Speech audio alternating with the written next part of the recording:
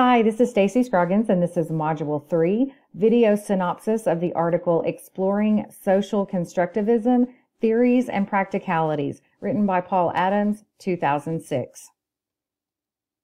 This article starts with a brief history of educational policy and presents the question that governments and other educational governing bodies have had over the past several years on how to determine cognitive development and learning can be measured. And is that best measured through test scores and test performance? And is learning and performance connected? The author presents that there are two fundamental points of learning. Learning, or some aspect of learning, occurs in the mind, and behavior is not a reliable indicator of cognitive processes.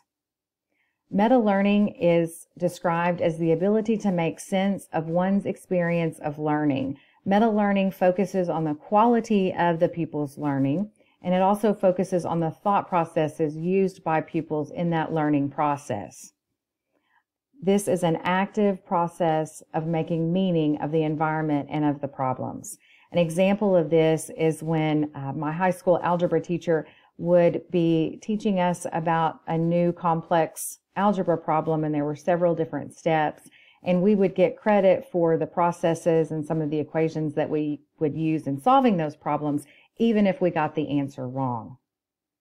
This slide is just a reminder that learning and learners are at the heart of the educational process, especially in the constructivist learning theory. Constructivist learning is social construction. So this focuses on seeking to understand how pupils create knowledge and how this influences their overall thought processes. This is a fluid nature of learning style, and it really wants to know how individuals acquire, select, interpret, and organize that information. And this is seen more as a context of problems to be solved, to be discussed, and not just focusing on that final answer. There are several theories on social constructivism. The common theme that they all have is that the learner interacts with the environment as well as that social group of peers. The learner construction of knowledge can be described as a product of that social interaction and the interpretation and understanding.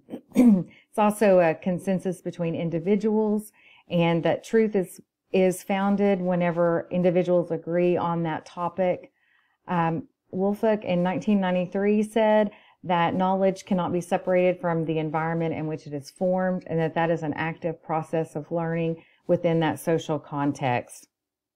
And Hine in 1991 said that learning can effectively occur when students are enabled through the social elements which support their personal interpretation. So again, social constructivism really relies on the individual interacting with other people in their environment in order to facilitate learning processes.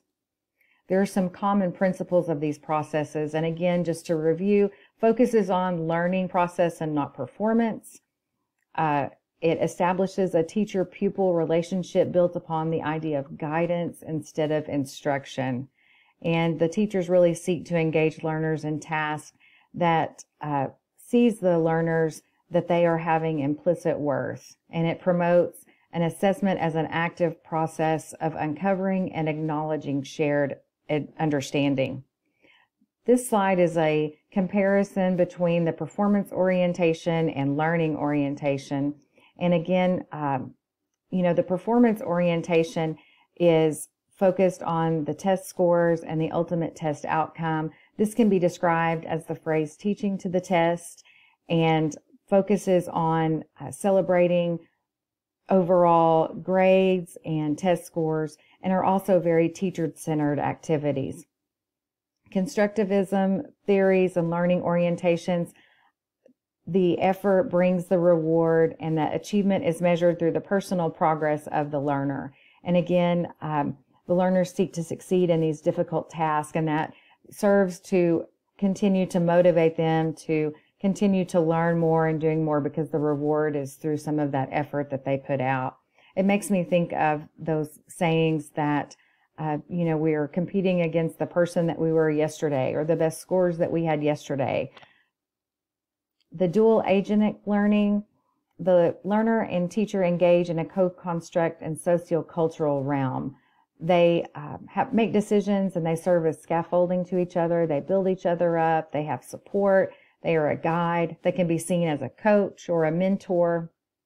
And these type of learning environments can give children time to be the listener, or children time to talk, and the teacher is the listener and the observer. The teachers encourage, and they encourage the pupils to interact with others in their social environment and to use communication skills to enhance learning through role play, concept mapping, and drawing. And again, there is a need for people-to-people interaction. This slide just summarizes that, again, teachers are more of a guide, not necessarily an instructor. They are there to serve as a facilitator and try to promote knowledge and learning styles in children. They redirect the pupils towards learning more and provide a safe environment that enhances learning. The pupils gain motivation from purpose and the sense of meaning. It also supports the common knowledge or bridging the gap between a school and world learning situations, and that acknowledges that learning does not always occur within the traditional classroom. In conclusion, social constructivist theory relies on reasoning and the thought processes, and that there is more than one right answer to the test score, and it redefines the teacher-learner relationship. The author does invite the readers into a discussion and hopes to stimulate some debate on the traditional educational assumptions and performance-driven educational policies. Thank you so much, and thanks for listening.